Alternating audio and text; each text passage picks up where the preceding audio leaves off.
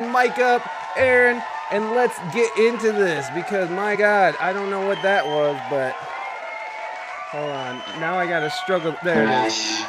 Hey! Oh my God. Hello, hello. There she is. Hey!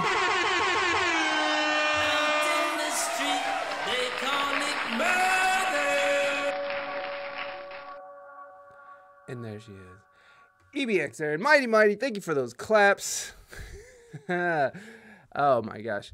EBX Erin, thank you so much for coming on the show. I truly appreciate it. Yes, thank you. Wild but sober for that. Woo.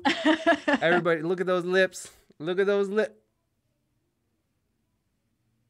He don't have teeth. He just has darkness.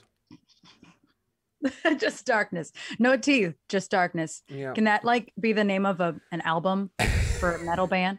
No, it's the name of my next porno.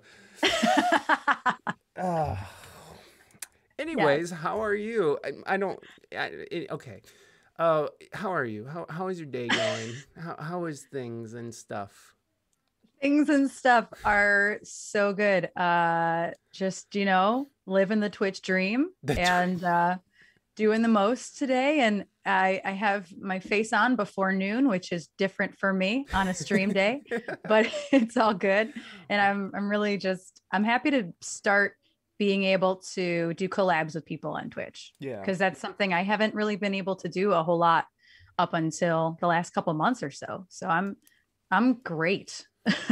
Why weren't you able to? Oh, wild but sober. Thank you so much for that, host. I appreciate that. Why weren't you able to do more collabs? It's not even that I wasn't able to. It's just that I hadn't really started to. Look at all the hosts. I'm gonna mute the things. You guys can keep doing all that good stuff. I'm gonna mute the things for right now, just so we can talk. Yeah, no, it's all good. But what I was going to say was, it's not that I wasn't able to, it's that I hadn't really broken into where anybody was approaching me, or if I was going to approach somebody, it wasn't really like I had a whole lot of traction yet, you know? So I feel like now I can comfortably do it and it's not forced. It's like either people are coming to me like, hey, do you want to be on my podcast or my collab? Or I can reach out and be like, hey, look at my channel. Maybe I can come on your show. Maybe we do a little something. No, I feel you. And it's, I feel that because it like first coming on to Twitch, I feel like that it's kind of an overwhelming experience, especially if you don't have like the whole tech thing down and you're learning all this stuff. Yeah. And it's like you kind of overwhelm yourself just getting on to stream and then, figuring out how to stream without like all these crashes and all these awful things that like to happen in the middle of or at the beginning or whatever it is. Things that you set up yesterday are not as they were and they are now today, something completely different. Or there was an update for an app or your computer or something and it rendered something else fucked up. It's just, So like when you're first starting out and even as you go, because it doesn't stop. It's not like you get experience and then the problems stop. It's just that they just keep getting, they keep going. They just, you get better at solving problems. So it's kind of like an experience that you sort of have to like take a little at a time and to like go outside of what you're doing and outside of like your learning curve and outside of, trying to get a handle on, the technology and the platform. Going outside of that, it just seems like so out of bounds and so exhausting. I mean, like I've had this stream deck that I just got up and running like a couple weeks ago. I've had it for like a month or two, and it's just the thought of setting it up and learning it and trying to figure it out. I was just like, oh God, I'm just not doing it right now. I'm just not doing it. It's just gonna sit there and that's it. And then eventually I was like, okay, it is time to incorporate the Streamlab. And so I feel like that's part of the journey and that's part of the understanding of this platform is like, you gotta kind of take it slow. And if you try to rush shit, it gets real weird real fast. I mean, even now, you know, like I'm not trying to call you out or anything, but you know, you've been having problems with your camera and literally right now. right I'm like, now. why? And so it's just, it never ends. Stream Deck is the best. Yes, I agree. Yes, I I love Stream Deck. I love my Stream Deck. I also love the Streamlabs app as well. It's almost it's easier and it's way more intuitive than the Stream Deck. It's called Streamlabs Deck, and it Yeah. automatically links up to your scenes and your sources, and it's just, it was incredible. Like yesterday for the music stream, I was able to control different scenes and stuff from all over the room because I had to get up and I was moving from instrument to instrument. So I had little workstations and I could take my stupid phone with me and be like, okay, it's bass solo time and it's the Zach cam, so I could just switch it from behind the drum set, and it was amazing. Yeah. So there's certain pieces of technology, certain upgrades, you got to take it kind of slow. Wild Fake Bot, thank you for that follow. I appreciate that, buddy. Appreciate your yeah, thanks. F the horny police. F the horny police. Welcome. I appreciate you being here. But yeah, so how do you, like, for me, I get really frustrated and I storm around and I punch boxes sometimes, which is ridiculous. It's so stupid and it's sad and very, very, very male centric of me to punch a box or my bed. But it's better than the wall. I think it's much better than the wall. And anyways, I get really frustrated. How do you handle like that kind of pressure? That kind of like, especially like, because there's always these problems that occur right before the stream too, you know, or how do you handle that? How do you process those situations? I think that if I have enough time to get upset, I will. Basically. So like if the night before, like if I'm just like fucking around on my computer and I just decide to work on something in my stream or in OBS or something, and like something's not working, I'm going to be like so frustrated by it, incredibly frustrated by it. I might scream a little bit. I might punch a pillow. I don't destroy anything, but I might be a little fucking angry about it. Right. But I know I'll figure it out because I feel like streamers develop this troubleshooting ability, and it's like you just have to tell yourself you'll figure it out before you go live. That's it. You'll figure it out. Just breathe. Period. Breathe through it. Let's go. Yeah, just you have to figure it out, or else you're not streaming. Therefore, you must figure it out. Right. But if it's something that happens like during your starting soon screen, which is the best time for technical issues, of course, to happen, that's when I start to like flop sweat, and I'm like, oh no, oh no, oh no. Okay, what do I do? Okay, breathe.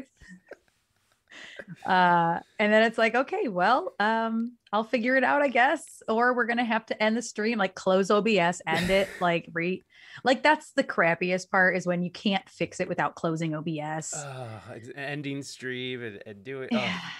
You lose all your lurkers. Like it is so stressful, and as dumb as it sounds, like it is really stressful to have to restart. And it's distracting from whatever you're doing. Say you start having tech issues in the middle of a podcast, like, every vibe's killed, goodbye, gone. Right. And that's how it is if you're doing music. It's anything. You're having good games, like whatever. It's just, it kills all the good vibes that you might have had. And it's hard to come back from that. So yeah, it's a great place. You're absolutely right. Once the pooch has pooped on the floor, it's, well, now there's shit on the floor, so it stinks. It's not exactly. It's not what you want in life. So so since we're talking about handling stress, how do you handle stress just like outside of streaming? Like how do you this is a big thing that I've been trying to get a handle on, is like how to maintain a healthy relationship with stress and with mounting issues and all the things that you have to deal with and process. Dealing with it in a healthy way So that's what I'm working on, and so I don't know how do you do it? Tell me how to do it. How do you do it? How do you keep it together? Do you keep it together? I mean, that's the golden question. Do you keep it together? You assume I keep it together. Well, I know you said you scream a little, but I just, you know, like you have to have like.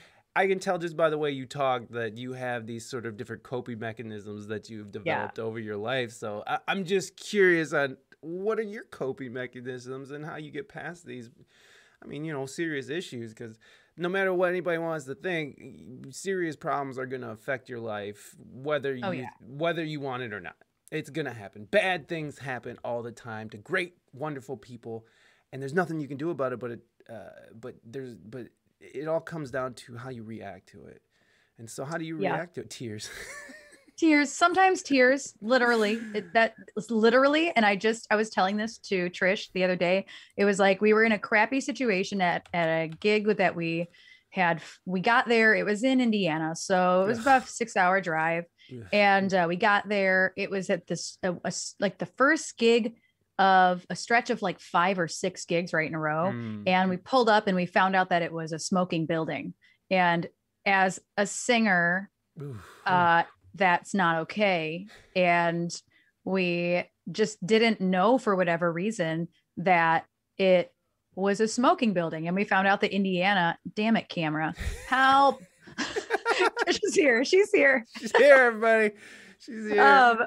Voice in the sky has no voice right now, but she is the person helping her camera. But I was, Reina, 100%. And like, it triggered me so bad. And we walked up and I was already stressed out because we had like 5 or 6 gigs in a row. And our manager, engineer, producer, human, owner of the Winnebago is what he calls himself, Kevin. He comes out, tells the group, he's like, I got really bad news. And we're like, what's wrong? And he's like, it's a smoking gig. Ugh. And I, knowing this was the first of many gigs I must accomplish this week, I was like, guys, let me cry for like 5 minutes. Like I literally just had to sob for like 5 minutes. And then I was like, okay, now I can do it. I'm good now. But like, that's an example of like, I could not stop those tears from coming if I tried. So I just told everybody, I got to cry for a few minutes and here we are. And then I got over it. And you did hear a Sean Beta. Yes, you did. He's on the other side of the camera screaming at Trish because Trish is standing here behind the camera. But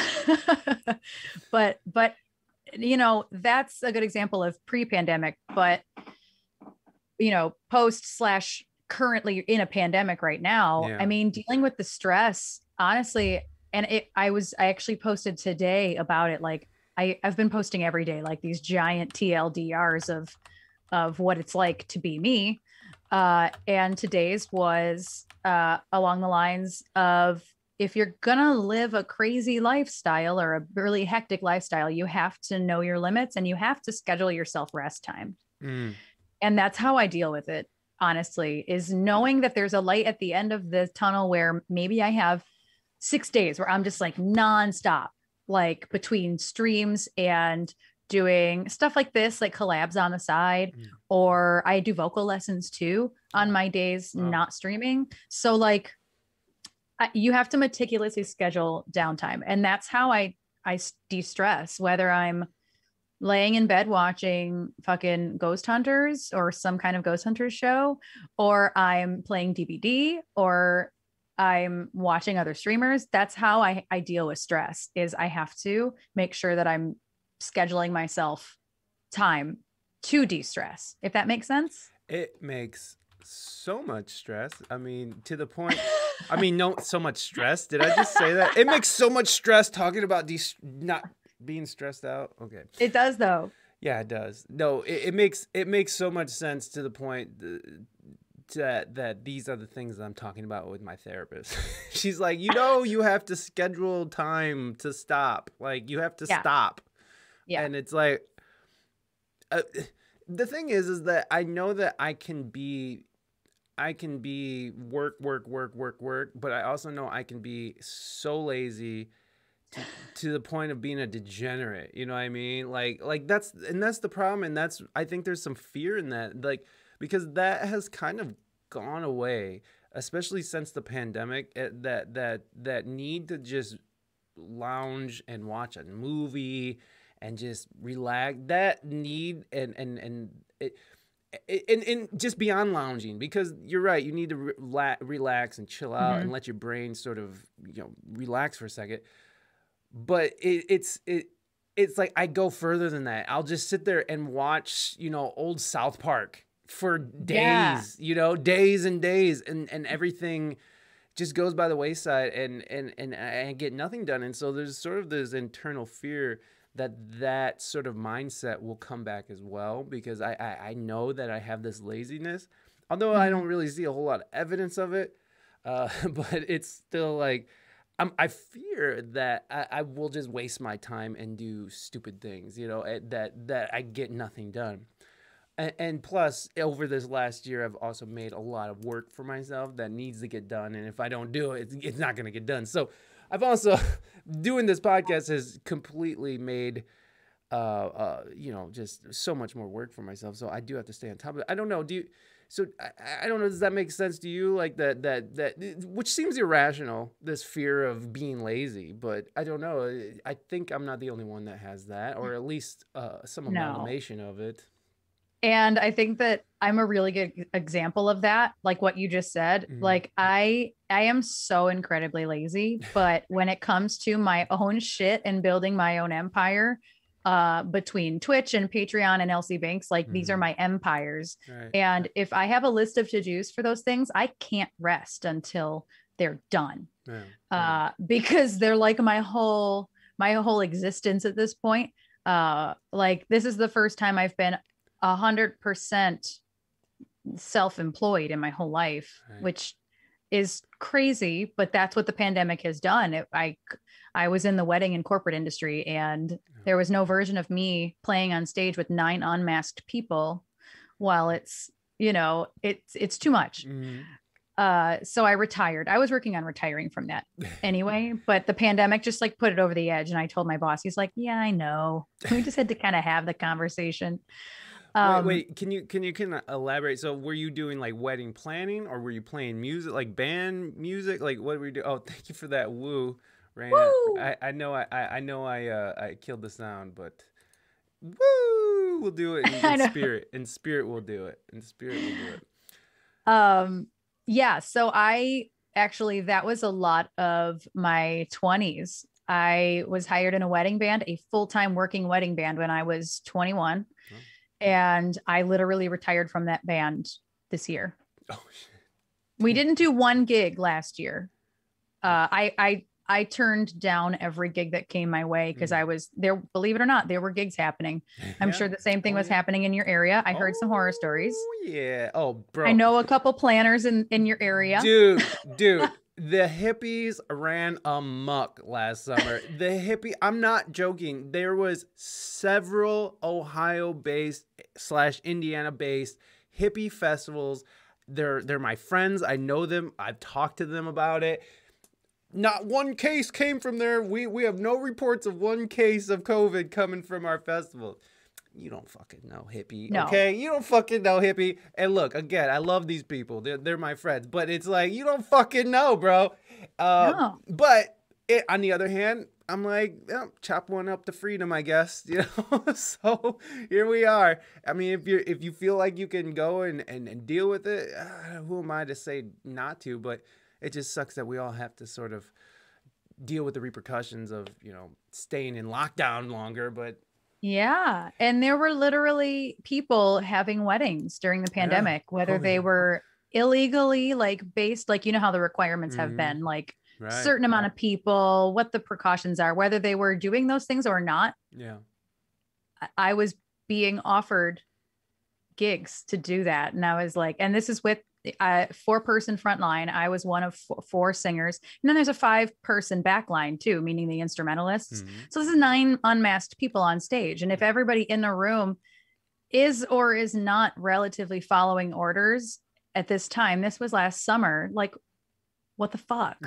I don't really care. Yeah. I don't care that you're even doing all the right things because this whole thing isn't the right thing. Right. Like, oh, it killed me. So needless to say, I retired because there's no version of me doing that job for 10 years and then taking a year off and then being like, I think I can do this again. I feel like I've come too far on Twitch and as a person and like even just my personal growth. I'm not that person who can fake doing something I don't want to do anymore. If that makes sense. It totally does. It totally does. Yeah, like I think I was putting on that face because it was my main income source and it's what I had been doing for so long and I was good at it. It was keeping me relatively in shape and just, my voice in shape, physically in shape. And I just realized I knew that it was getting to the point of like, I can't do this anymore because I don't want to, but I didn't know how bad it was until it was gone. And I was like, oh, I can't go back to this ever. And then, in the process of that, finding Twitch. And it's like, well, if all I have to do is stream on Twitch, do all the things I need to do for Patreon, and also eventually go out and gig with my band again, my own personal band, Elsie Binx, like what a life, like that's, oh, hi, there's Kat. Hey, But yeah, it's just everything has changed because of this, Yeah. We played a wedding last summer and nobody was masked. It was in Michigan too. It was in Adrian, Michigan. Adrian, Michigan. It was like no one was masked and everybody was hammered and they were it was just like a reminder when we were doing it because people didn't have masks on and they were like doing the drunk, like hovering around like, hey. And then of course, Reina, she sings real nice and she's, she's pretty. And so like all like weird people are trying to come over and touch her hair and shit. So it's like, oh God, that's not what happened, but you know how it goes with drunk people. They just get in your space. They want to talk to you, and if you're an attractive person, then they're gonna want to like more, and it's just it's a bother. But it was really off-putting to see this gathering of people, and it was completely illegal. And, it was just such a weird situation. But people were very grateful for the live music. So, I mean, we played probably like 3 gigs last year, and everyone was very grateful. But, I mean, that was the only one where we left like, okay, I don't think we can be doing this shit no more. Yeah, it's like one bad experience is too much, almost. Too much. It was too much. And I heard other people's bad experiences and it was enough for me to go, it's not worth it for me to even, like, if I walked into that situation, I wouldn't be okay enough to perform. Yeah. Like I would have to breach my contract and leave. And that's not something I'd want to do, So it terrifies me. It still terrifies me. Yeah. Like we're on the up and up and like it's, vaccinations are happening and it still scares the shit out of me. Yeah. Like, well, and then the vaccines scare the shit out of you too, because I mean, this was like a rush order under the Orange Man administration. So it was like, okay, so now we're gonna pump this shit in there, a thing that on normal times takes about 5 years to process and to do all the testing and to make sure. I mean, there's a warning for pregnant women, not, because they didn't do a whole lot of testing with pregnant women. Right. And what? Okay. Yeah. And there's all these nurses and doctors who are like, I'm not putting that in me. So, it's really, I'm not an anti-vaxxer, by the way, everybody. I'm not getting the vaccine, but not for now, I guess. But I'm not an anti-vaxxer. Go pump yourself full of the weird stuff. That's fine. And if it's effective, that's great. I'm happy. But it does seem a little suspect. And I can understand why people are frustrated. I can understand why people are like, you know what, fuck this. I lost my business or my main street is all shut down and shuttered up and Walmart and Target are killing it. But, right. Mom and pop on Main Street is gone forever. So I understand where people are getting frustrated about like what do we do? We either sit here and starve and let our local economy fall into the cracks, or Do we run back out and get it? And now we got to like shove this weird poison, not poison. Sorry, everybody. Weird. Well, I mean, inherently, I understand why you say that. It's just weird. Look, I'm not saying, I'm not advocating for anything. I'm just saying that I can see the frustration that people are showing around, you know, the world, and especially when all this contradicting information is out, and the weirdness about the vaccine, and the weird contradicting policies that were put in place over the, you know, where you know, restaurants and the mask, you could sit without a mask at the table, but you can't walk around without a mask. Airplanes, you have to sit right next to the fat, heavy breathing guy. No mask, or even with a mask, like that don't do shit. And so, by the way, we have 2 vaccines. Yeah, I know, mental. I know there's 2 vaccines. You got to do, there's more than 2 vaccines, right? There's like several different companies that are I think there's 3 now. Yeah, so, you know, again, I'm not saying don't get the vaccine. I'm not saying any of this stuff. All I'm saying is I can see the frustration that people are facing right now, and it's weird, you know, like it's weird that, I mean, people want to get married, people want to, you know, celebrate their lives, that, you know, it's a frustrating time. It's very frustrating, and it is. And I you know, I don't know what to do. I don't know what to do, and I'm starting to get that itch where I want to perform in real life again, and I'm just like, you know, maybe I'm just gonna start doing that again. I don't know. I don't know. So are you? When I was talking earlier about experience in the van, and you have plenty of experience touring, you were kind of shaking your head like, ugh.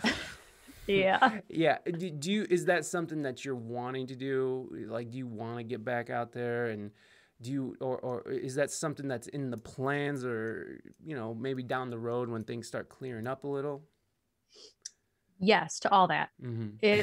It's more or less just a matter of time. Mm-hmm. The problem was, and you know this firsthand, is that you can commit to going out on the road for like 2 weeks and playing a bunch of venues, and it looks great on paper, Mm-hmm. and maybe they'll pay you a little bit of money for gas and they'll feed you, but that's about it. Yeah. Otherwise, everybody's out of work for about 2 weeks. Mm-hmm.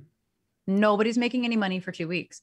And then you're on the road and you still got to sleep somewhere. Mm-hmm. Still got to shower somewhere. And you still have to deal with the fact that as an entity, the band, you're going in the red. Mm-hmm. And each of these venues might have 10 people there. So guess what you're not making? Door money or merch money. Right. It doesn't matter what local bands you put on this show. If it's a local band, it's a local show, which means maybe 50 people will be in the bar. Fantastic. Maybe we'll do $200 sales and merch, but you probably won't. These are very specific situations. Yeah. And we were busting our ass and doing this once or twice a year for 2 weeks, not to mention almost every single weekend. Like, this is not a joke. Like, we would get as far away from Michigan and back in 3 days that we could. And then sometimes we'd take like 2 whole week vacations and leave and do like a bunch across the country to California and then come back and do more on the way back. So it's like, but we were never making any money. It was literally just play for, let's hope, 10 people at this bar who give a shit, who might buy a CD or even just a sticker. Like, it is so bleak. And it's as bleak. I want you to think it's as bleak. I'm talking to anybody listening to this podcast. I want you to understand how bleak it is, because it's a crapshoot no matter what you do. Yes, you've got to pound the pavement. You've got to pay your dues as a musician, as a band, or whatever you identify as. But at what point are you making the wrong choice as a business? You're losing money when you take work off for 2 weeks to go pound the pavement for 5 people at a bar. And I know it's really bleak, and I know it sounds really, really pessimistic, but unfortunately it's the truth. And like Jen said in the chat, it's like every weekend in 2020, we were scheduled to go out of town, whether it was just down to Tennessee real quick. We were going to take a weekend trip down to Texas and the Panhandle. Like, we've made some friends across the country, but the problem is, at what cost? Like, yes, I know that this bar in Wisconsin wants us back all the time, but why? Why would we come back? But why? All the time. Like, does that make sense? Like, it sounds, yes, it does. It sounds so incredibly bleak, but unless you've lived it and you've done it, and I've been living it for about 5 years, which isn't very long for Right. a lot of people my age in a band. Most people have been doing this a decade before they're like, fuck this, I can't do it. Right. But I've been doing it for 5 years, and then a pandemic hit, and it's like, well, we make money on Twitch. What is that? Oh my God. We make money on Twitch. What the Why freak? would we? I don't think we ever expected it to happen. Yeah. Like, we could actually pay the RV bills with our Twitch payout. Right. Like, what is life? And so it was just, for me, it was a rude awakening. We haven't talked about it as a band terribly explicitly. Me and Jen have talked about it pretty explicitly, but I think it's a rude awakening regarding our business finances as a band. There's no reason for us to go out every weekend. Right. That was killing us monetarily and physically, because like you said, you're either in a van or an RV, you're farting all over each other. It's just not a great time all the time. Right.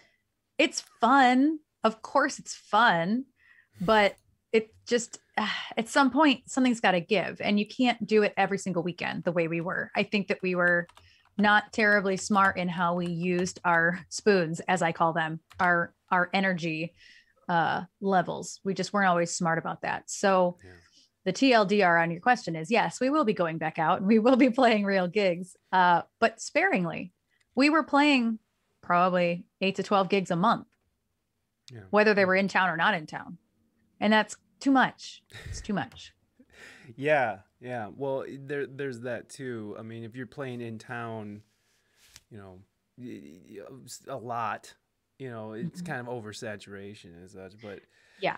And that's what we absolutely did. We oversaturated in Michigan, and luckily we've had, our neighboring states, we've had some really solid experiences in Wisconsin, Indiana, and pretty solid experiences in Illinois too, the Chicago area. And we've started to make friends in the stream world in those places. Oh, nice. So it's like, oh, well, and now we've made a bunch of friends in Tennessee streamers. And it's like, and now we're all talking like, oh, when a time comes, we'll do gigs together. Like, yes. This is how networking should be. For sure. Yeah. Because you're able to network now on a level where you're able to sort of, you can blend communities on Twitch. Like, I get a lot of, people from the people I interview, people who come back and hang out and become part of the community because they're like, oh, cool, whatever. Everybody, everyone's sharing community. Everybody, it feels so much different from how things were when you're playing live. It feels so much different, the support and stuff. And so when you take that sort of that idealism of there's enough for everybody can eat. Let's share the love. Let's show the love. Let's raid over there. Let's host these guys. Let's get in their Discord and say nice things, and let's try to get people to come over. Let's get people to follow them. Let's try to help these people with their partner push. And when you take that idealism and you apply it to real life music, I think you're going to get really beautiful things out of that, because outside of Twitch, the real music world is not that kind, right? Not that kind. It's really competitive. It's extremely competitive. Right.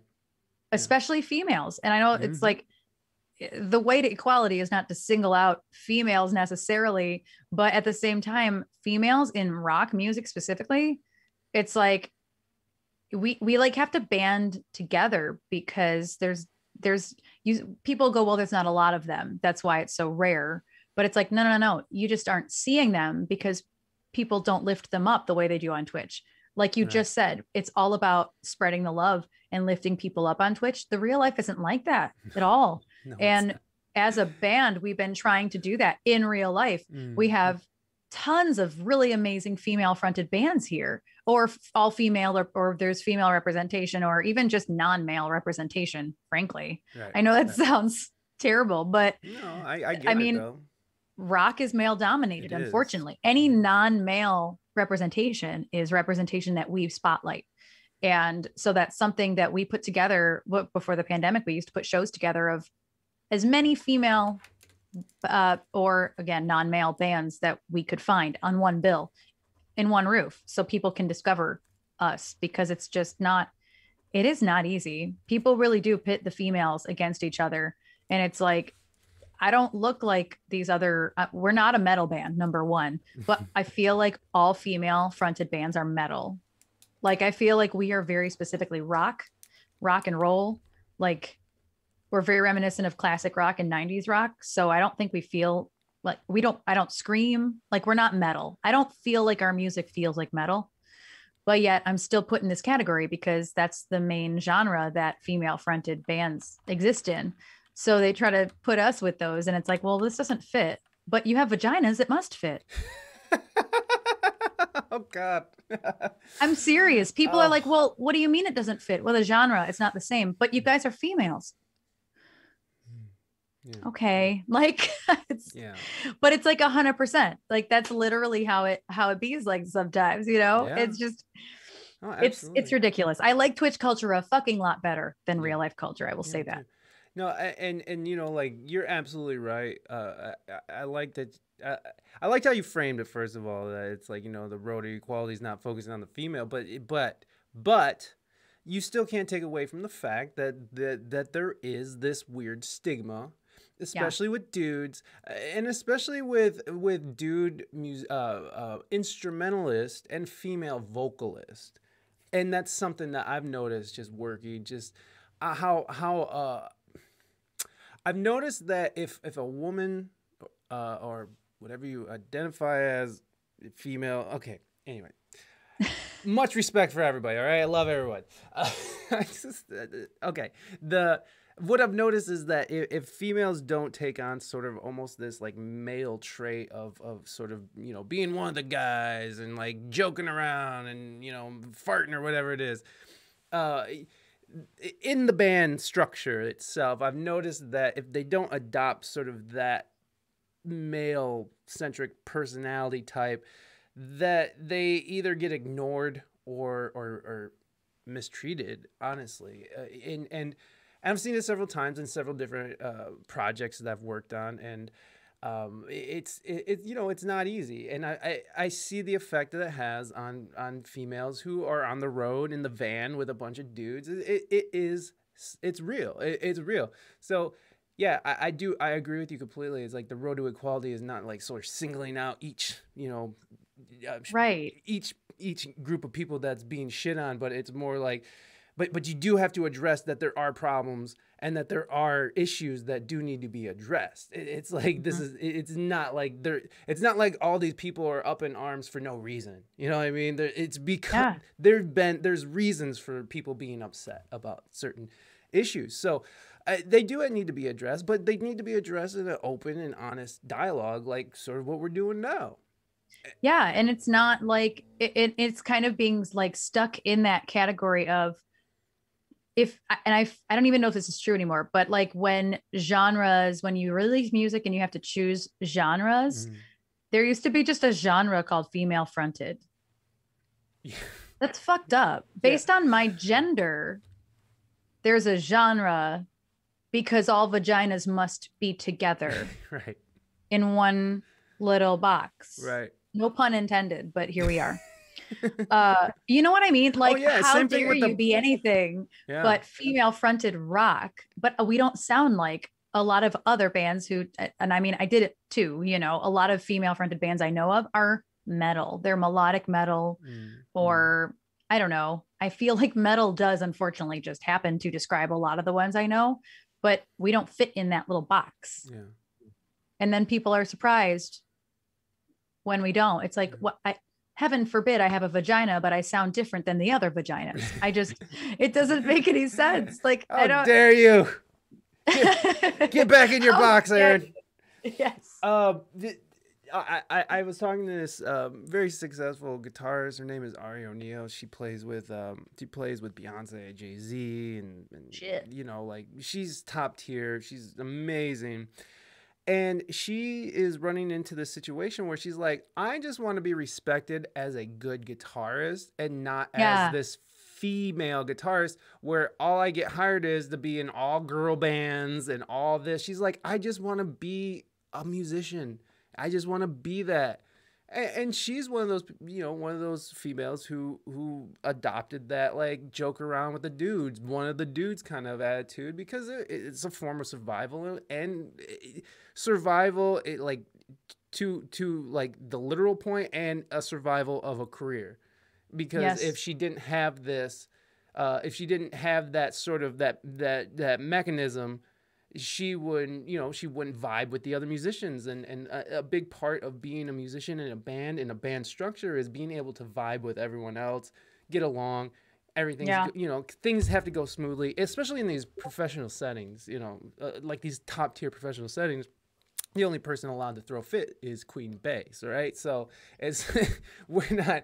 Everyone else just sort of has to deal with that, and that's just the way it is for that. But yeah, there is this struggle where women sort of get bunched up together because it's fun to have. Oh, look at them! Look at how they all sort of. They're women up there doing it together. Yeah, like it's. I know. I which, by the way, I love it. By the way, I love it when a full female band of shredders are just like ripping it. There needs to be more females in music. I feel like females just have a lighter touch to reality than dudes. They have just a different approach to things that transcend. That can actually add to playing, that can actually transcend the way things are playing, because it's a different approach. It's there's more finality to it. I've seen, just in my personal witness. I just feel like that there's a whole. I just want to see more. And the beautiful thing is, because of YouTube, because of Instagram, you see so much more female influence and other than dudes. It's like the dude storm. Like I'm over the dude storm. It's like we got plenty of dudes. Can we open up the doors, get some others involved? Dude storm. Some I love theys. that. Bring the theys in. Bring the she's and all of them. Just let's get some different perspective on this shit, because it's been a fucking dude storm for years and years and years. Yeah. And rant. We should probably take some of these questions. By the way, if you guys have questions for Erin, please do use the fresh bars. I got some questions in the queue right now. It helps me keep track of them. So it's only one fresh bar to ask a question. And so just by being here, you can afford it. So we'll go for the first question. This is by Mental. Emotions make you stressful. That's a question from We Speak English Good. Okay, Mental. Emotions do make me stressed. Certain emotions can get me a little... No, it's fresh. There you go, fresh. You're 26% fresh, Mental. Thank you. Yeah, bring that freshness up, buddy. More fruits and vegetables. There you go. Okay, so yes, emotions make me stressed out. Let's see, waffles or pretzels, and that's for Erin. Then that's of course from Wild and Sober. So do you prefer? And I do have to differentiate. And I know Wild but Sober is he mods for you, right? He's one of your mods? He's not one of my mods, Oh, but okay. he's found us on Twitch quite some time ago, and we've been hanging out on each other's streams for a while. Oh, dude. I love Wild and Sober. He's just amazing producer. I agree. I love everything in his SoundCloud. I adore it all. I use it all the time for you know what? Wild and Sober. You're right. It's wrong of me. It's been way too long. Look, I'll do it as soon as we're done. All right.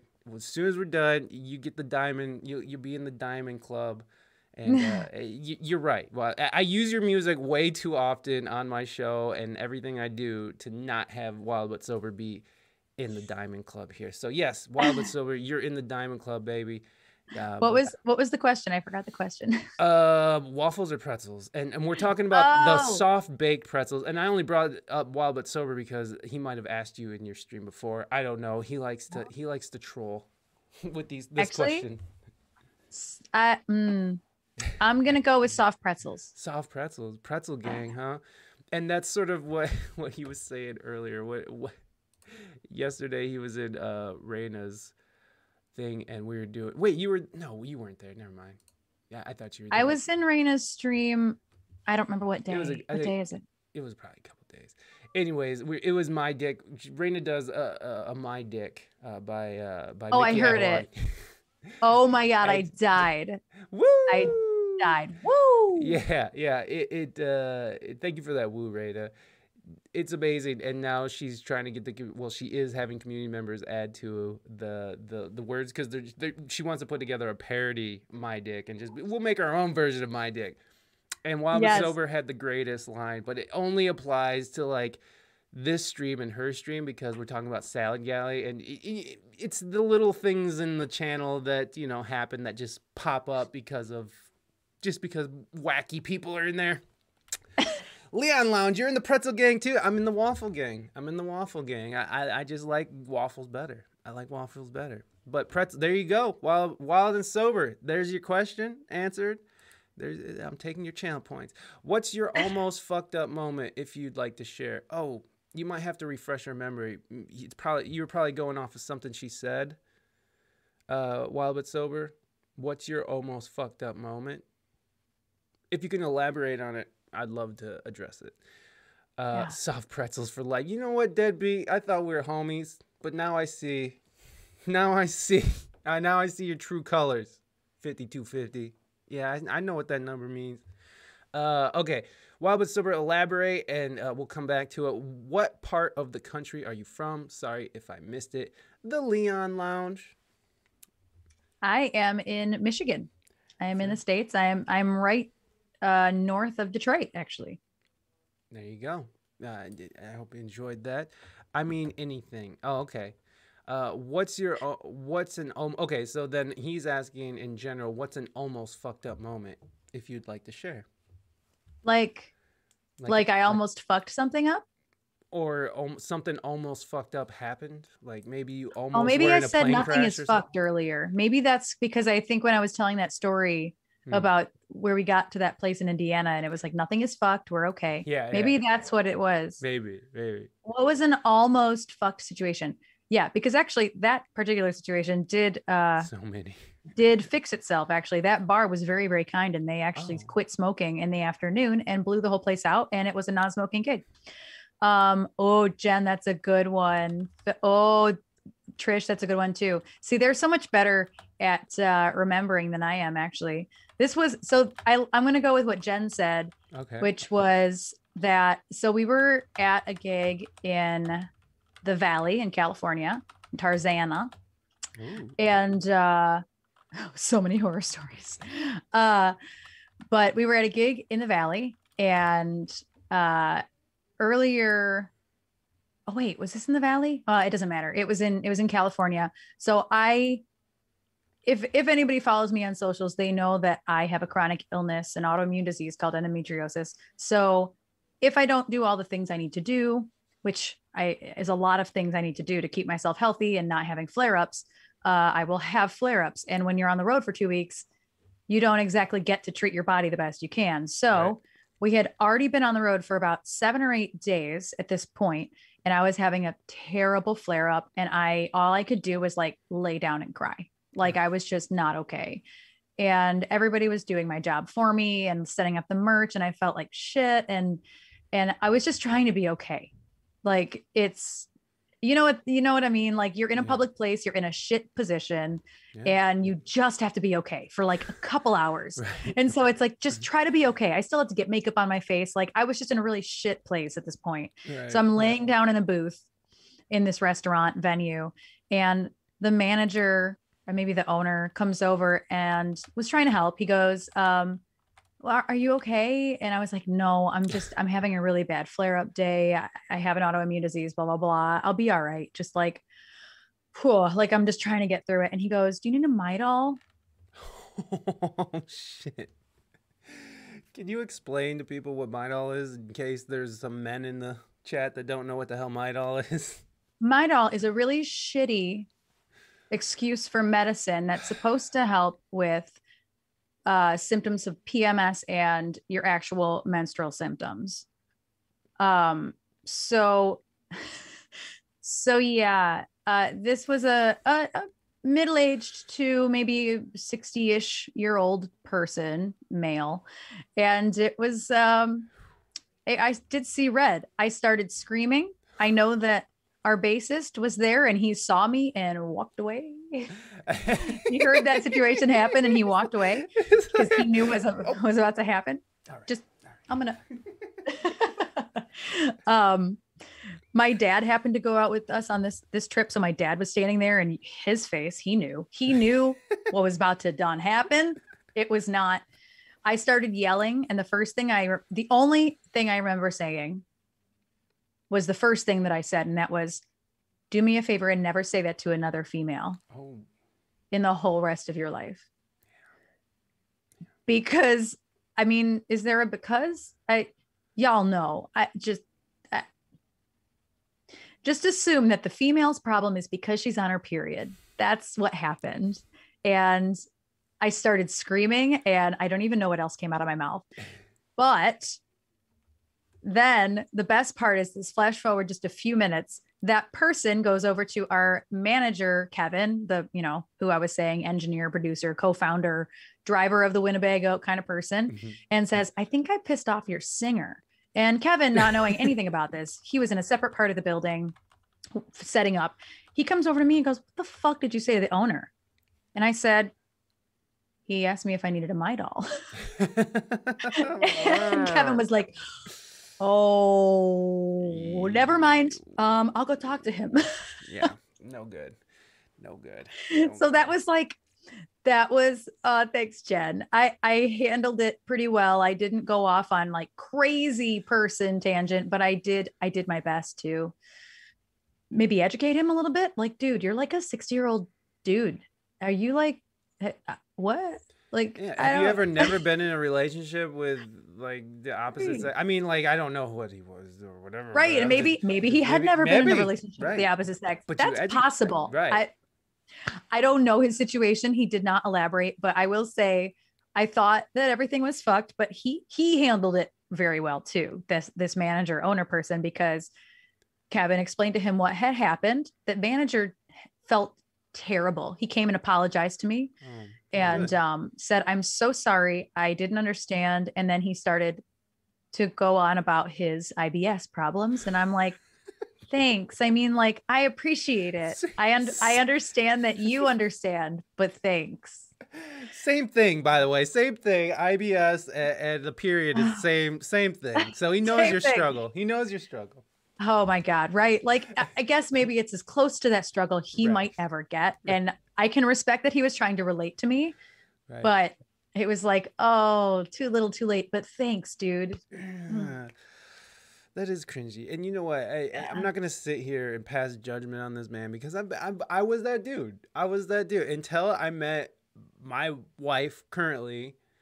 I was just an asshole degenerate, just running through life, drinking, like, here we go. I wasn't like, womanizing or anything like that. I was, first of all, I am not smooth with the ladies at all, and the fact that I have one of the smoothest ladies in the world on my side is quite confounding. So, I've been there, but I was educated in the hard way, but I was educated, and like that's the thing is like, man, it doesn't take that much, just to have a little bit of open mindedness and be like, hey. Men's, like, this part of a woman's life means that they're healthy. That this is like a health. You're talking There's to. Nothing wrong with. There's nothing wrong. This is a healthy person just going through what's happening in their life, and it's like, I mean, with their natural body cycle. It's just how it is, and it's fine. And you should be happy. Else. You should be happy that your girlfriend is healthy and doing it properly, and everything's going smoothly. Just be like, good. She's not dying, or she's, like, it's good. It's good yes, that this is a good thing. She's not pregnant. Fine. Good. Let's go. Let's go. This is normal. And it's just so sad that, like, it's so perceived as like, ooh, like, no, but this is literally the most normal thing. It's as normal as pooping. Yeah. Can we just like, it's as normal as any other thing. I get to talk about pooping a lot on streams. I'm really sorry. It always gets there. Hey, here we are. Everybody poops. Everybody poops. It's a thing.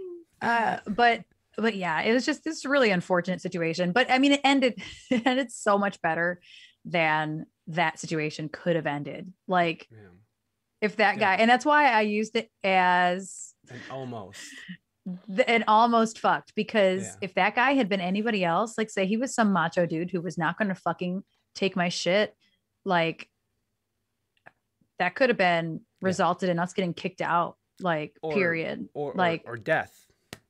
Or death, right? Yeah. Like, you don't know these people. We don't know these people. We'd never played in this place before, in this city, at this venue. Like, that could have been super fucked. Yeah. And luckily for me, it wasn't. Right. But that's probably one of the best almost fucked. Almost fucked. That is a good one. For sure. That was good. It was very educational for all. Yeah. We all get to learn from this. Healthy women bleed. That's what happens. Okay, it's normal. It's normal. Yeah. All right. I think this will tie in good to Mental's question here. Women Day is today, and Men Day is on the 19th of November.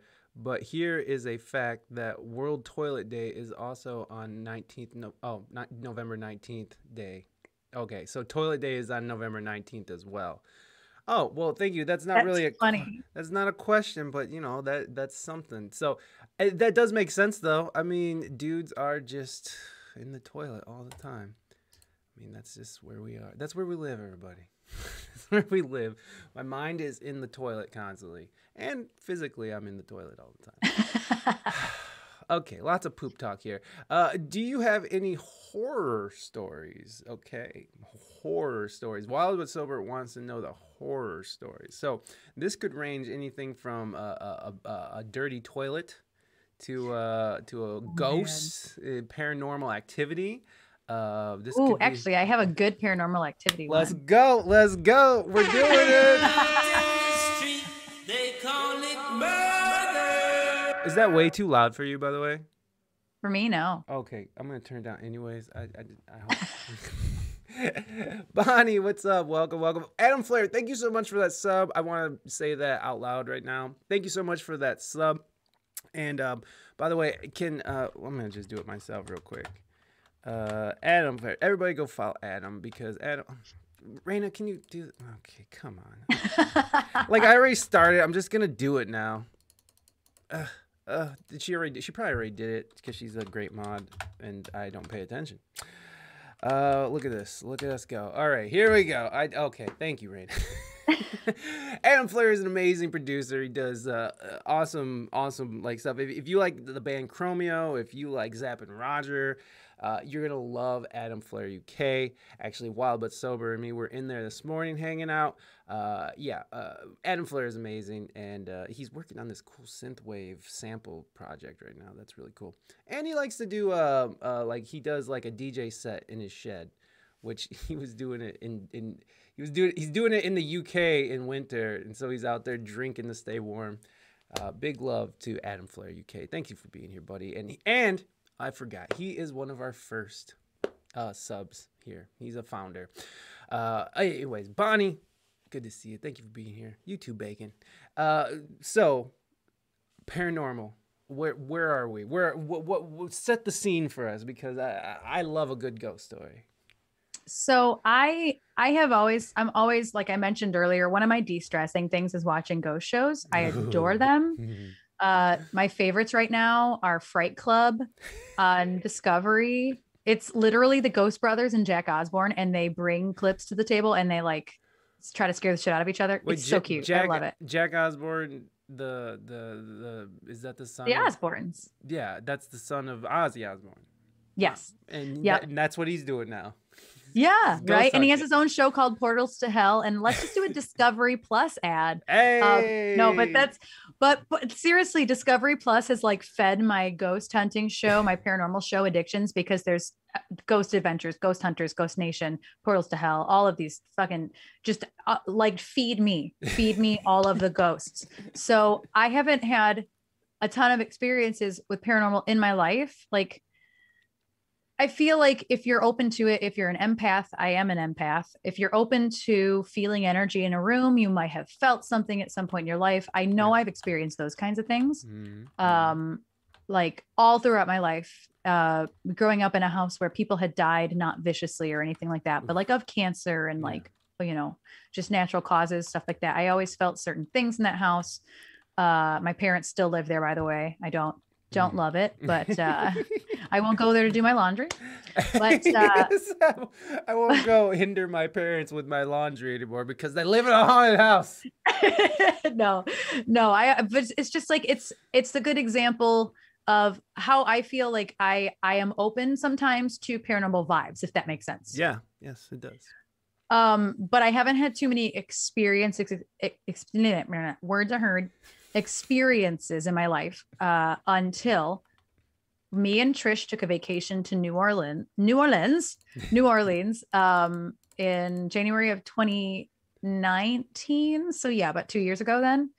And if anybody knows anything about New Orleans, it's that it's haunted as fuck. And so here comes Trish because my camera's haunted as fuck today. And so we spent how many days in New Orleans? I don't know, 7 days.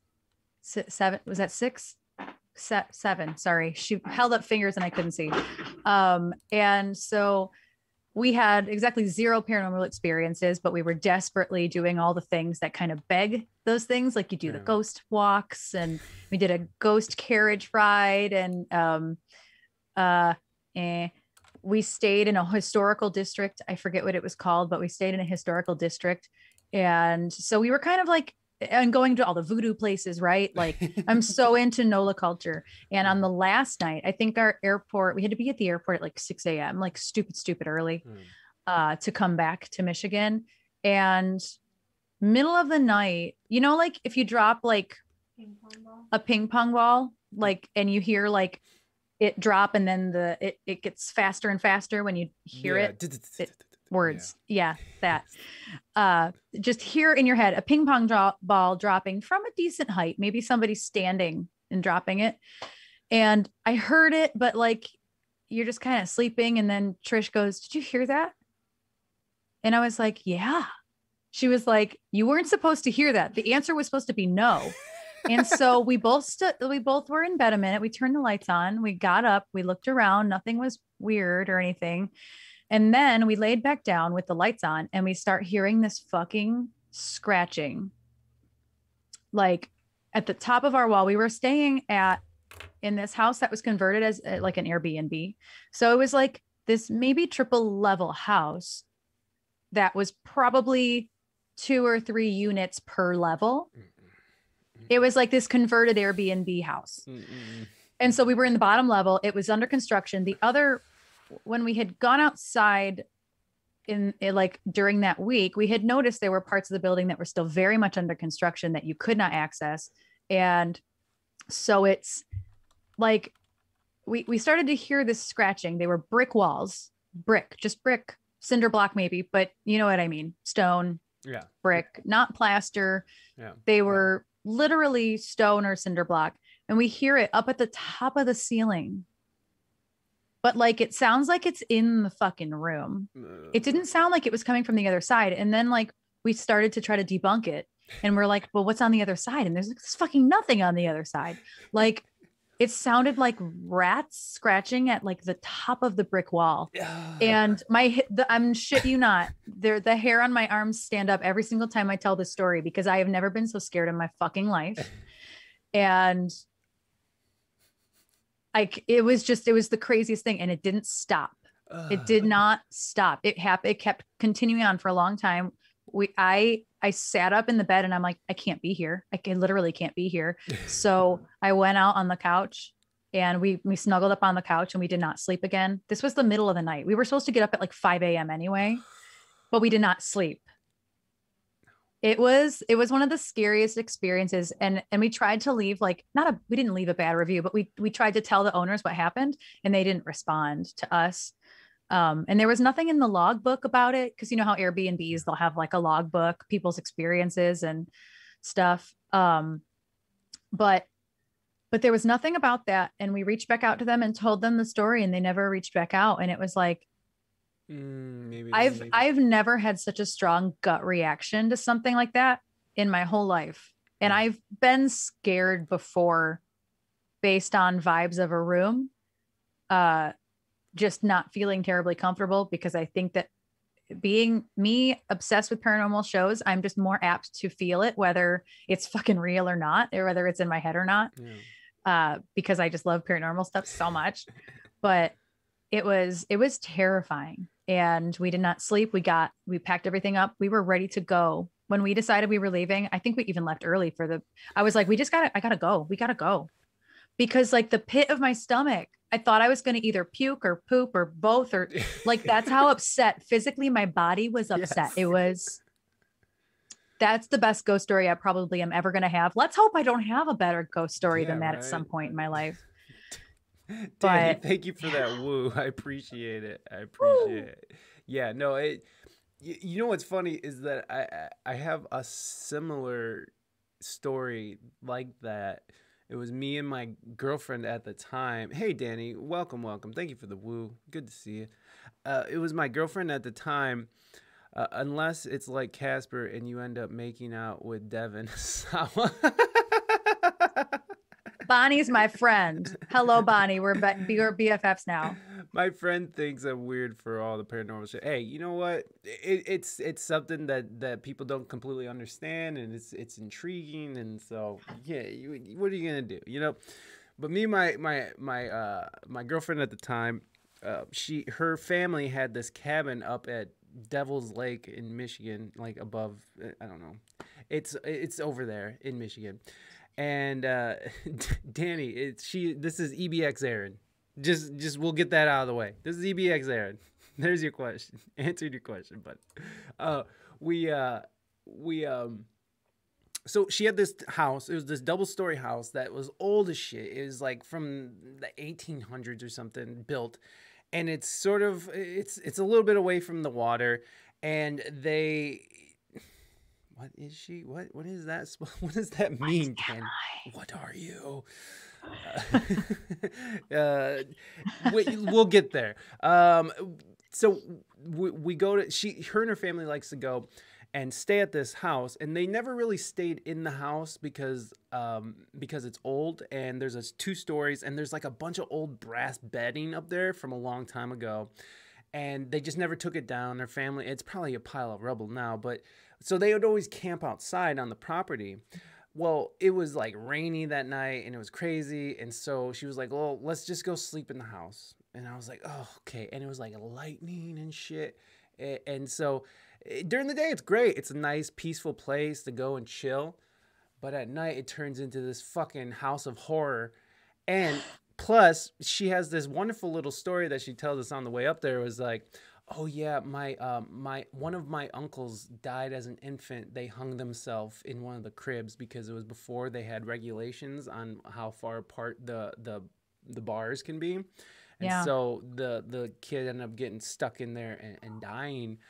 And so that was part of the vibe going up there. And so we move our operation indoors, and it's like the wind is blowing, there's fucking lightning going, and the whole house sways, and there's like, you can actually see through the house. There's like no insulation. So you can actually see through the boards of the house, and the whole house is swaying, and we just start hearing this like sort of weird, not scratching, but it was sort of this weird knocking.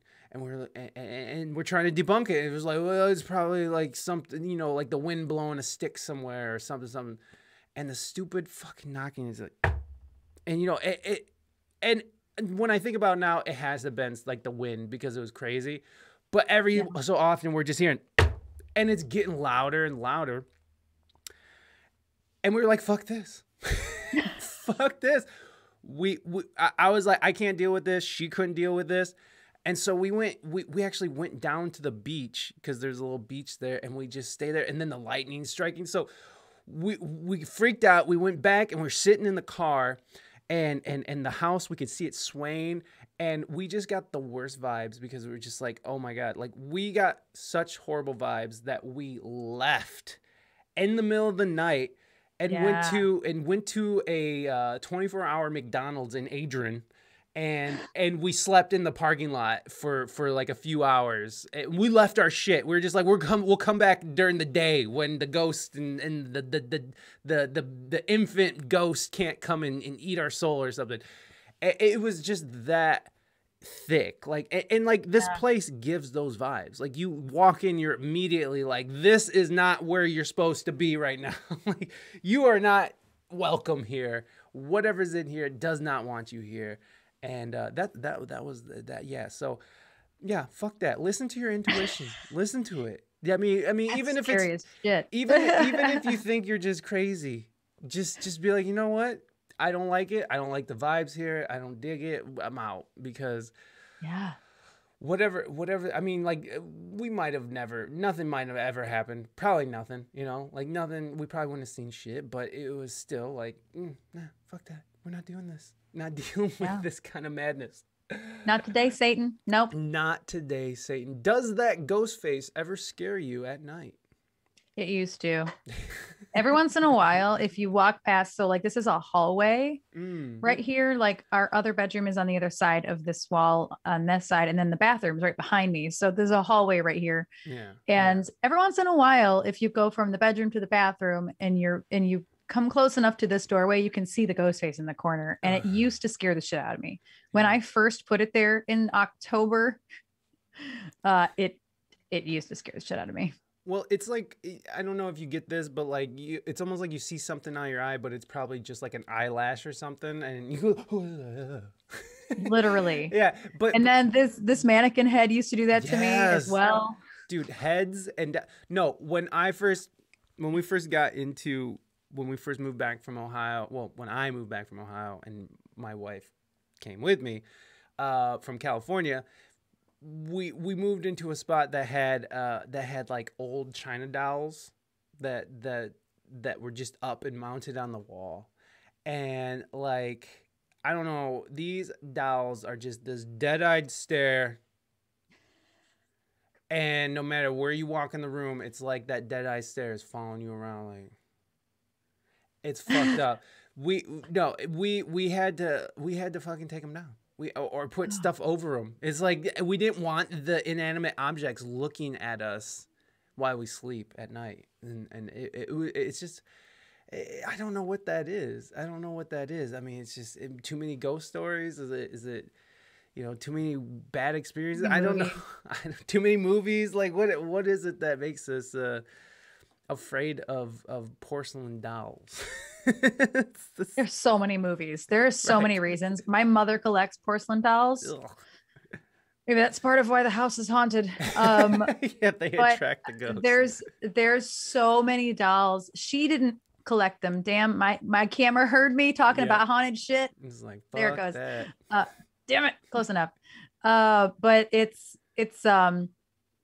like relatives of hers that collected dolls, and then they get passed down as if you're going to collect them too. But my mom like never wanted to get rid of them because some of them are worth something, but she's not collecting them. They're just in a giant storage bin. But when I was little, she used to keep them on display because you have a little girl in the house. Maybe she'll like them someday. Right. And it's like, nope. Wrong little girl, they creep her out now too, though. She actually put most of them away. She's like, this isn't my thing. She put most of them away, but they were so creepy. Yeah. Yeah. And then they have these porcelain dolls called breathers because their mouths are open. Did you know this? Mm-mm. Trisha's sitting in here shaking her head at me. It's because they're made with an open hole in their mouth and it looks like they have a mouth. It's real creepy. Just like that. Yeah. Have you ever done any acting? Have you ever done any sort of acting or like stage work where you have to like connect with other people and they have this thing called Reina, what is that called when you guys stare at each other with your mouth open and just like blank face? Receiving. I've never done that. I was in drama club though. For a long time. It's called receiving, and the whole idea is to sort of make this dead-eyed doll face, and you just stare into someone's eye who's sitting like 2 feet in front of you, and you just sit there and stare at them like this with your mouth open, relax, like. And you stare them in the eyes for like 5 minutes. If 5 minutes doesn't sound long, but if you've ever worked out in intervals, it's a fucking long time, bro. A minute is death. A minute is death in interval training. So no, I will read it. I will read it. Just give me a second. Wait a second. See, now I don't even remember what we're talking about. Wow, but so how dare you? How dare you? Creepy dolls. Creepy dolls. Yeah. But that whole receiving thing, I always hated that part of it. But plus, I was on narcotics. Oh yeah, narcotics help with all that stuff. We didn't have a ghost face, but we had a weird crying type of face that looks kind of ghost face artifact hung on the wall, and the hallway is like 15 to 18 feet, and straight down the hallway on the wall, those are hung. Ugh. At night when I had to go down the hallway to get water, bruh, I would almost cry and run. Someone's no. Yeah, you know what? We all had that. You know what scared the shit out of me when I was a kid? Going to all my aunts, cause my tias in this Catholic Mexican family, is all the grotesque figures and paintings of Christ bleeding out on a cross like that. I knew that's where this was going. All the crucifixes horrified me. It still does. It freaks me out that this bloody hanging Jewish guy is just like it's just horrible. And this is hanging over your dinner table. It's like, okay, kids, it's time to eat spaghetti. Let's pray to the bleeding guy with the thorns in his head and the hole in his side with blood dripping down everywhere. It's like the most grotesque portrait of like what a god should be. Like, why can't we just, I get it, he died for our sins or whatever, but it's like, come on. Creepy dolls equals interval trading. Got it. Yes, exactly, Bacon. Exactly. You got it. You finally did it, my friend. Dead on. Okay, we got some more questions here, and then we gotta start wrapping this up a bit. Were you afraid after the paranormal activity? So were you afraid afterwards? Did that linger? I'm thinking, right? Is that what you mean, mental? Did that sort of linger and turn into more? I think that experience. Not only did it linger for days, I couldn't stop thinking about it for days. Like I literally struggled to sleep. Oh, wow. Days after that happened. But also, like, this is a digression in a way, but we had a really sick cat at the time, and he died while we were gone in the care of one of my friends. So like, not only did we have this terribly terrifying paranormal experience that we believed to be paranormal on the last night, but we had lost our cat like the day before. And so I was already in such a heightened emotional state that I think when I took all that in, whatever empathetic state I'm normally in, I feel like it was like double, tripled, because we had just lost our cat while we were gone, and we didn't get to be there. Oh, ghost cat. Yeah, maybe Guster was trying to say goodbye. No, I think he had already left at that point. But anyway, I digress. It lingered for days, and obviously the emotional strain of having an animal pass away isn't going to help when you're trying to get a paranormal thing out of your head. So it lingered for days, and then I definitely started to feel overall like I could sense other things that were happening in this space, like this condo that we live in, because of the cat being ill, and we had already planned a trip. You know how that goes. Like, you can't stop life from happening, but you already have sunk thousands of dollars into a trip. Right. So now I'm sinking thousands of dollars into my cat. Also trying to leave to go to NOLA and use that money and enjoy the trip. We had put in, I just moved him. Damn. We had put in these Wise cameras to keep an eye on the cat, to make sure he was eating and drinking and pooping and all the things normally. And it was set to record with movement, and it recorded an Orby in this room.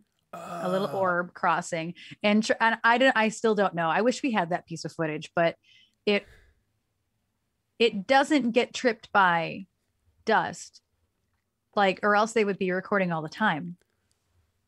But it was tripped by this little orb that flew by, and Trish is like, it's a damn ghost. I'm like, no, it's not. And then we watch all these paranormal shows and they're like, oh, here's a light anomaly. She's like, it was a fucking ghost. It literally looks it was a like it literally looked like the light anomalies that happen on these fucking shows. And I'm like, fuck, I guess you're right. And that happened like right here in this room. And so every once in a while I get vibed out in this room. Luckily it doesn't happen while I'm streaming, but there have been sounds and things that have happened in my technology that give me bad vibes, and everything in this room is technology. No, ma'am. No. So, but also we had our neighbor died a couple of years ago on the back patio, right. But he had a heart attack, or I think he choked or he asphyxiated. I don't remember, but he was an elderly man, and it was bad. It was terrible. And he died on the patio next door to ours. You saw this happen? I didn't see it happen. What was even more fucked up was that I was fucking home and I didn't hear it. Oops. I did. So, yeah. I mean, appropriate though. Yeah. What's even more fucked up is I was just home sitting, either fucking around on a computer or watching TV. I never heard him choking outside because he had something along the lines of COPD, something like that. So like, if he was choking and hacking up a lung, that was relatively common. I know that sounds terrible, but it was how his body worked. And he was a smoker through and through. And like, he was always hacking up a lung, and I didn't hear it anyway, but I got up to do something and I looked out my back window and there was an ambulance, and every neighbor was out in the back area of this condo section. And he had passed away. It was crazy. And so every once in a while, if something weird happens here, I'm like, James, fucking quit it. Like we know you're here. I know. Like, just watch over us. Chill. Just, you're a good protector. That's it. Just chill out. It's all good.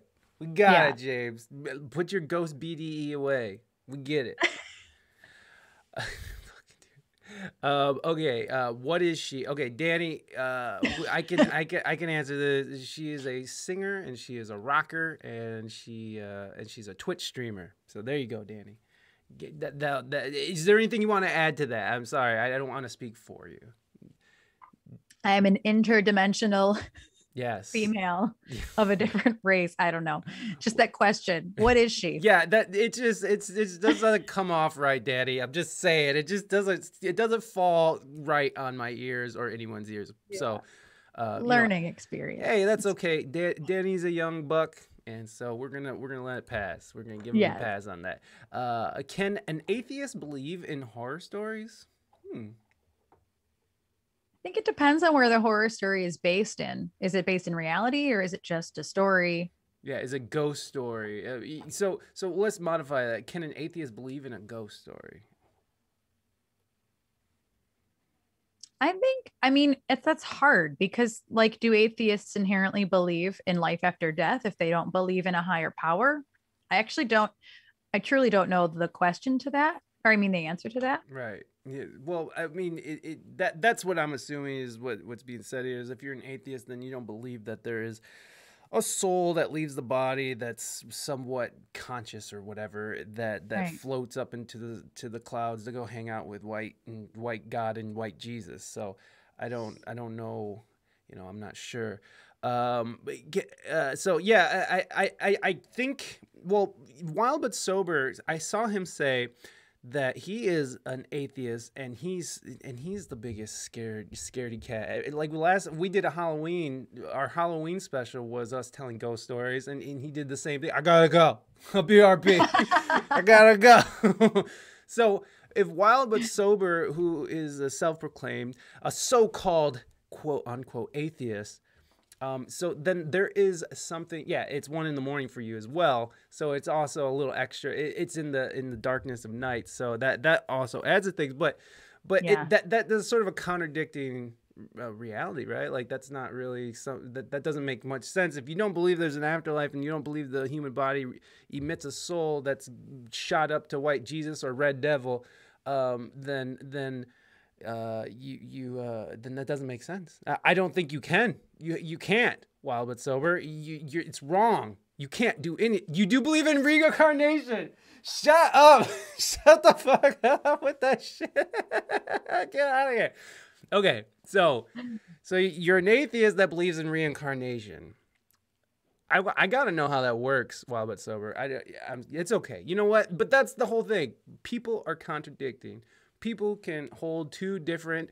It's like which I'm not trying to take it there, but it's like when a victim of child abuse can still love the abuser, right? Because it's still their parent, and it's like, so there's these contradicting things that happen in our minds that don't make sense, but that's human. That's humanity. That's what we are. So it's fine. I was just fucking with you, wild but sober. I know what speaking. Reincarnation doesn't necessarily mean God or shit. It's like people believing in karma. Yeah. Well, that's another thing, right? It's like what goes around comes around. I definitely have that. I believe that. I've seen it happen in real life.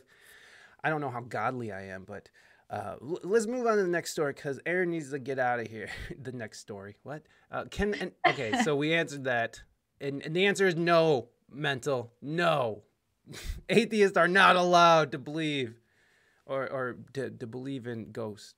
Erin, do you have a pre-show ritual? And this is LaCruz music, which everybody go follow LaCruz. She's wonderful. She's a new streamer and she's killing it. Nice. She's very talented. Very talented. I enjoyed lurking in your stream last night. I need to go follow. But I followed. Yay. Anyway, pre-show. I mean, for me, and I guess I'll lump this all together between real life and now streaming, because we kind of treat stream days as show days. Like for me, on a gig day / stream day, it's very much mild. It's very much like I have to make sure that I have the correct amount of sleep. I have to make sure that I eat properly. I have to make sure that my head is in the right space. I try not to do too much literal work, like even if it's just staring at a computer screen, because it's still staring at a computer screen and mental power, if you will. So it's kind of like, for me, it's just making sure that I am as comfortable as possible. And I also don't watch sad movies. For me, I think it's more or less what I don't do more than what I do. What I do, really. More than what I have to do. Poop. Other than make sure I eat and drink water and sleep, but I have to really keep a clear head. It's like you kind of have to keep your head in the game. I don't know if there's any people who might be listening who were sports players, but I also, before, when I was a kid, I was having an identity crisis. I played volleyball for a couple of years, and before music overweighed sports, and it's like game day. You keep your head in the game. You distract yourself with nothing if at all possible, because the best performance you can give is if you're totally undistracted. But obviously real life happens, you get a phone call, somebody's sick, somebody's dying, or you get an email that you got to answer and you're like, fuck, that really stressed me out. It's really all about making sure I have enough spoons. I talk about spoons a lot, to give everything I have to the stream or the gig, whatever it is, whenever it is that day. I would say that it's a lot easier to keep myself in that space for streaming, because it's up to you when your gig starts. But in real life, gigs don't start till 8, 9, 10, 11 o'clock at night. So now you've woken up, you've had a whole day, and you still got to be okay. Yeah. So it's just kind of, it's like an exercise in really staying calm. And again, nothing is fucked. It's just, it's an exercise in staying de-stressed for me. Yeah. And also drinking water. And drinking water, and like I like to work out. I like to make sure I eat healthy that day. I like to make sure that I'm not in any.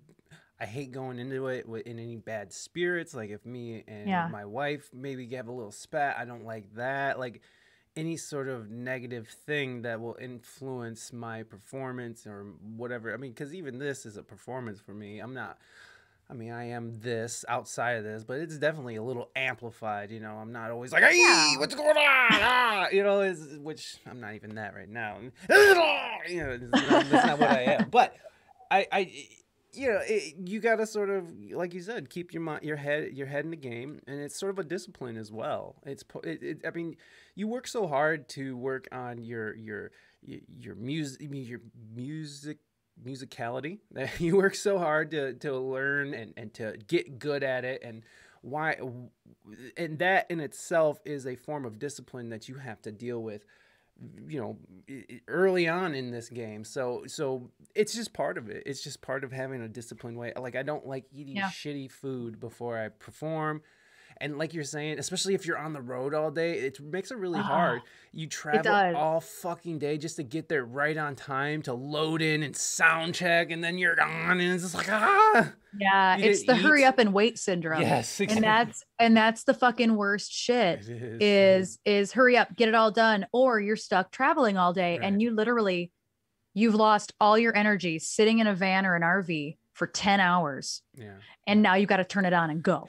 That shit is the most toxic shit. I hate it. And you don't even got to look pretty to do it. No. I have to look pretty to do it. It's like, true. You know how hard it is to look pretty on the road. I mean, I got a little bit of an idea. I mean, it does take some work to maintain this. Hey, and this. Hey, I didn't say it didn't take any work, but you just. This is right. Hey. Oh yeah. You're a very healthy person, so like you have no double chin. Me on the ham. I'm fat as shit. Okay, we got one more question. I'm so sorry we're dragging this out for you. It's totally okay. I'm not growing a beard while I'm sober. It's a patchy Mexistache type thing going on here, so it doesn't work. I'm Mexican, so it's all patches. It doesn't work. Let's see. The thing that is assuming almost all of us were raised religious or mildly religious.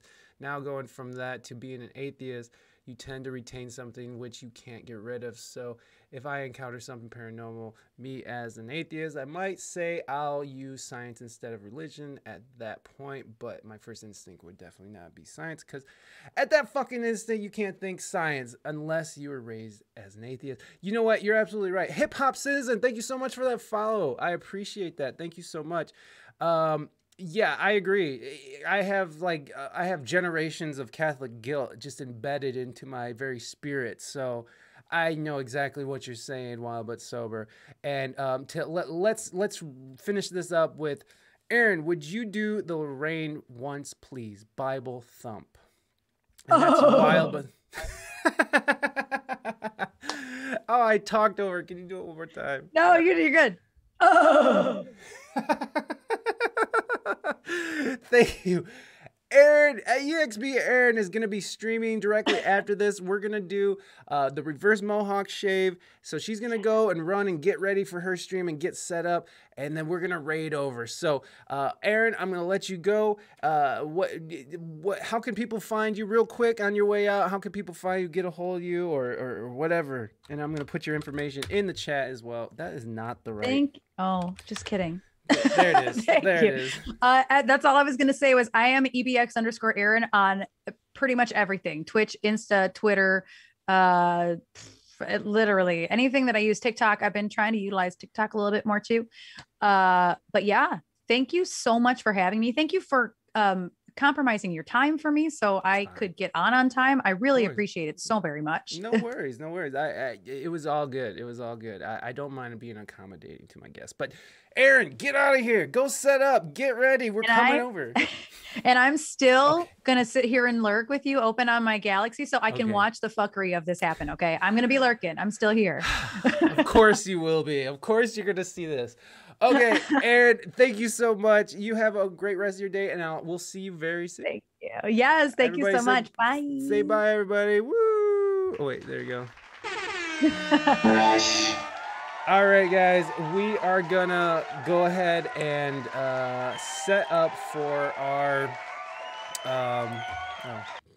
We're gonna go ahead and set up for the reverse mohawk shave. So if you are interested in this, what is about to occur? Well, we had a community goal that was set by Mango Bright, who is not even here for it. Mango! And so